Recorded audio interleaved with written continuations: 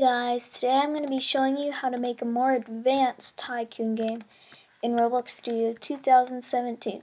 If you haven't seen my last video, it was just on how to build a simple one, but this one we're going to go into more detail and make it way better. So if you haven't already, you're going to get the Zednop's Tycoon kit, and if you don't have it, the link to it will be in the description. So we'll ungroup it and then cut these two things out. Then you're going to go into Tycoons and you're going to rename this to whatever you want. So it can be players. It doesn't matter. So what you're going to do when you're going to open buttons and purchases, and you're going to delete this thing and this thing. And now we're going to delete a few things that we don't need, like the colorizer, the materializer, the owner's only door,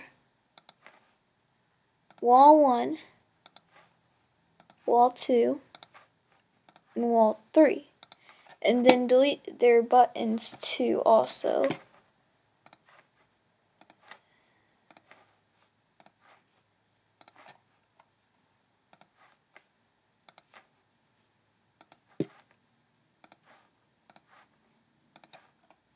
Okay, so once you got that, you should have this, and what you're going to do now is you are going to insert another thing.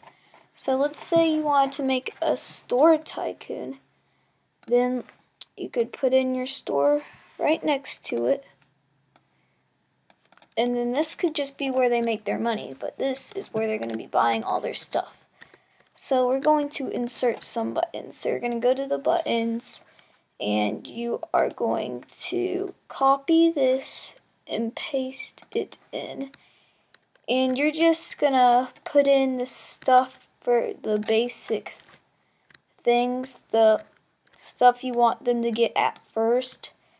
So like the parking lot and the building. Those are two things we want them to get first. So let's go over here. And we're going to see what if the parking lot is named. It's named parking lot. So we're going to go into this object. We're going to name it parking lot. And then we're going to put a price, put in what we want the price for. I'm going to say 40 for now. And then we're going to change the name of this to buy parking lot and change this to 40. So now we're going to do the same for this one. We're going to rename this first this time to walls, and we're going to make it 50. And we're going to go into it. Change this to walls and this to 50. So let me see if I named it all right. So let me see. So yep, this is named walls, so that should work. So let's test it out real quick. You're basically gonna just do that for everything. So let me see. As you can see, we joined the players thing, so whatever you name that, that's what that would say. And now I'm going to be back once I have enough money to buy the things that we just showed. I'm back, guys, because I forgot to show you something. Once you do get those buttons in, you're going to put them in the buttons thing. So, and you're going to put the objects that you're doing, like the walls, into the purchases. Forgot to tell you guys that, so let's go ahead and do that. Put it into purchases. So now if we play, you'll know it worked once they disappear. So as you can see, they've disappeared, but don't worry about the rest of that. And now I will be back again once I do have enough money to show you. Okay, I'm back, guys, and now I have enough. So as you can see, we can now buy the parking lot. Let me go get some more cash to show you the next thing. But yeah, basically you'll know it worked once they disappear once you join the game first. And just if it doesn't work, just make sure you spelled things right and put in all those things you were supposed to do, because sometimes that will make it not work. But yeah, as you can see, that works. So now I'll be back once I add more buttons. So yeah. Okay guys, I am back, and as you can see, I've added buttons to everything. I've added the parking lot, the sign, the door, the walls, the windows, the shelves, and the counter, the roof, the cash registers, and all that. And let's see if it worked by playing. And as you can see, there's only one thing that didn't work, which was the floor. So we know there's something wrong with that. So let's go to the floor and make sure we had everything right for it. So,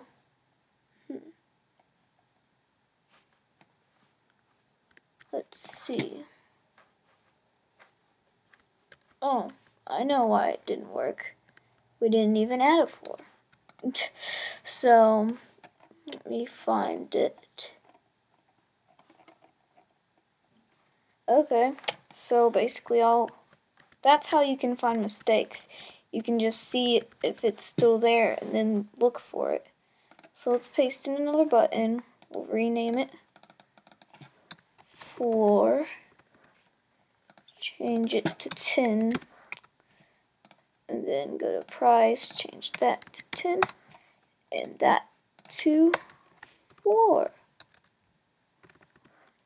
Then we can drag this and put it into the buttons. And we can get the floor and drag it into purchases. And there we go. So now when we play the game, the floor is now gone. And if we join this, and we can start buying everything. So I'll be back when I have enough money to buy everything.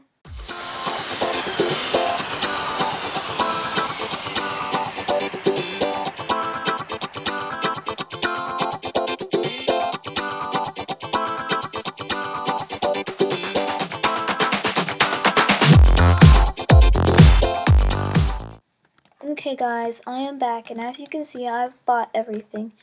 And just like that, you basically have your own Tycoon game. And you can buy more droppers and stuff by keeping the dropper stuff. And you can keep any of those stuff that were on there that I deleted. It doesn't matter, but you can just delete them if you want to have a base like this.